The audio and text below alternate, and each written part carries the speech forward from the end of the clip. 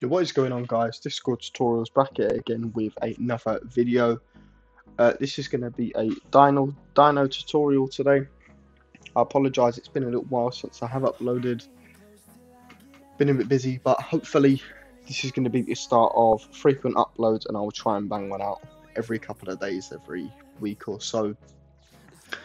So, like I said, today we're going to be starting off with Dyno. There has been a few updates to Discord itself and Dyno since I last made the video, so I thought best to update you guys on Dyno. If you guys do have any questions or more in-depth stuff, just leave a comment down below. I'll try and make an update video short, or I'll simply comment to support you, because I'm going to be going quite quickly through this video to not make it be too long. Your first step will be to head on to the Dyno website. I'll link this down below for you. Press add to server right there on the main screen. You'll be prompted with three options: the free Dyno, the premium Dyno, and the custom premium. I will be going ahead with the free one just to show you the most basic one. Once you log into Discord, you'll get this prompt to add it to your server. Click your correct server. Personally, I would leave all the permissions as is. Go through the captcha. Once you have gone through the captcha, you'll be prompted with the dashboard, and the bot will now be in your server. In which case, first things first, make sure you either make a bot role or add the role to above any sort of roles you want to be moderated or as such. This is just a basic server setup I've got going on. Made a few log channels, a few different channels. On the dashboard here, you'll have your prefix, as Dyno did move to / commands a few years ago, but Dyno does still allow text commands. Updates channel here is essentially just a channel for you to select where the updates will go to, because as Dyno gets updates, you can have the updates sent to your Discord. If you don't want this, just hit on the X and click save. Time zone here, which will be the time displayed under all commands. Personally from Europe, London, so I've put my time zone. Over here you can put a custom nickname, or you can just right click and nickname in through the server, really up to you. The manager roles here, this is the role to be able to edit and configure this bot. If you don't want your staff to be able to edit and configure it, just leave it as blank, which apparently you have to have one. Oh no, it's just bugging. In which case those guys will be able to edit and configure the bot. Just do be aware that anybody that has the administrator permission within Discord will be able to edit and configure your bot regardless of who is in here. These will simply give it to the users that do not have the administrator permission. So what I was thinking is I'm going to go through the modules, going to go through one or two, show you how to set it up, then I'm going to go through a few commands. And again, if you guys need help with a specific command or module, drop it in the comments and I'll get back to you as soon as I can. To start off with, I'm going to go through welcome, just because I feel like it's a general one that most people are going to use. Make sure it is enabled and select as on, otherwise it will not take effect in your server. Then make sure you click settings. Got a few different options here. For the free version, you've got just a simple message by itself. You can have an embed, which you can configure as you see here, adding different fields to it as you wish. Make sure you press save when you're done, however. Or you can have an embed and text, meaning it essentially combines both message and embed together. You'll have a message that gets sent along with the embed as well. In either the message or the embed, you do have variables which you can select.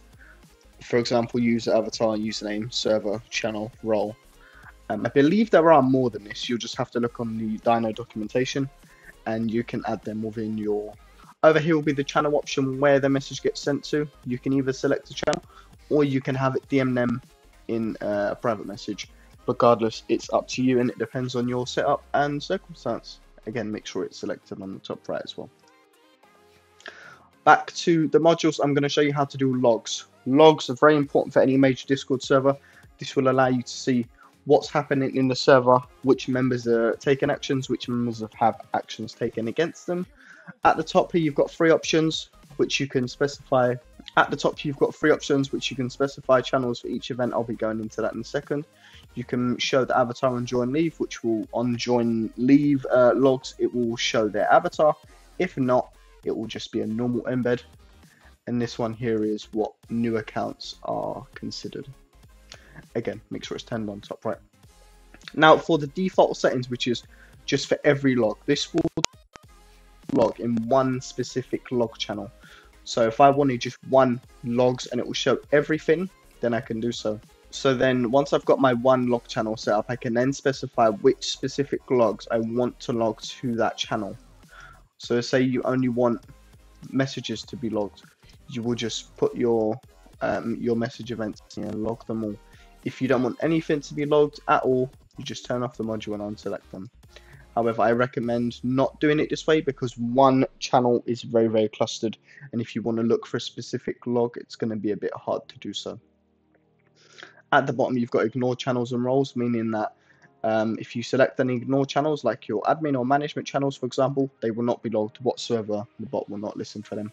The same thing for ignored roles, for example, if you don't want your owner to be logged or anyone in that sort of nature, you'll just put the role in there, and then any message they sent will not be logged or sent to the log channel whatsoever. Going back to the top, if we click on specify channels for each event, you will now be able to specify a channel for each event you want to be logged. If you don't want that specific event to be logged, just leave it where it says select channel, or once you've put a channel in there, you just press the X, get rid of it, and that will no longer be logged. So personally, for all the message events, I will put a message channel. For the member events, I'll put in a member channel. Role events, I will put in a role, server channel. Channel events will go in my server channel too. Same with emoji events. Voice events will go into a voice channel. And invites will go into my server channel too.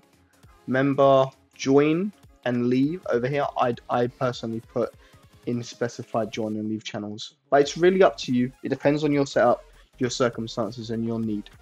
So you really can customize as to how you need it and how your server wants it. So it's really hard for me to sort of demonstrate and show because of obviously each server has a different need. However, if you have trouble setting this up and you need more information, drop me a comment down below. I'll get back to you as soon as I can. Again, you've got the same ignored channels and ignored roles at the bottom here, which case you can specify any channels or roles you don't want the bot to listen for, and it won't do so. Next thing, guys, I'm going to be going into the commands. Now, again, I'm going to show you command or two because most of this setup specifically is quite self-explanatory and it is the same across all commands. Now, at the top here, you've got categories of commands which Dyno holds. Most of them are turned on by default, and you can enable / disable all under every category if you wish to enable or disable all of them as need be. Again, really depends on your setup and your circumstances within your server. If you need any help specifically, do drop me a comment. I'll get back to you as soon as I can. So I'm going to go in and show you the warn command specifically, just because I feel like it's a good example of this. Now, within each command, you do have 4 separate options within them, which you can specify, and you will need to do this for every command that you need to use. Sadly, it is a pain and it is quite a long and tedious setup, but once that setup is done, you generally don't have to touch it again, and then it is sort of complete. So jumping into the warn command, you've got 4 options, that being allowed channels, ignored channels, allowed roles, and ignored roles, which work in the exact same way as I explained earlier. For the allowed channels, if you want the command warn to be allowed only in a specific channel, you can specify that here. General being it only working in general, or I can specify the whole category. Text channels being this one here, meaning it will work in both of these channels but will not work in any of the other channels. Or if I want it to work in every single channel, I'll just leave it blank, and then that won't be affected whatsoever. Then for the ignored channels, if I don't want it to work in a specific channel, I can select either the channel specifically or the category once again, and then it won't work in that in that category or channel as you specify.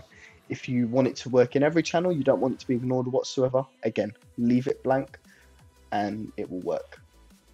Ignored and allowed roles work in a very similar way. If you want it to be allowed for specific roles, you will need to specify them here. You cannot leave this blank. Anyone with administrator permission, which is obviously at the bottom, will be able to use every single command regardless of what this setup is. However, if they don't have the administrator permission, you want them to use it, you are going to have to specify them here. Otherwise, they're not going to be able to use it. Again, ignored roles, meaning that say they've got the admin role, but they've got another role you don't want them to be able to use. You just put the role in here you don't want to be able to use it, and then that role won't be able to use the command. Just press save and it will update. Most of these commands all follow the same sort of flow, and they will have the exact same setup. But if there is a question you have about this in specifics, just comment below and I will get back to you. I think due to the complexity and differences in server setups, that is really going to be it in terms of what I'm going to show you. If you guys do have any questions, make sure you leave them down in the comments. As I've said, I'm sure about 20 times, I do apologize for that. If you've enjoyed the video, make sure you drop a like button and make sure you subscribe to the channel to keep notified when we do upload a new video. I think that's going to be a goodbye from us, and I hope you have a wonderful evening. Peace out.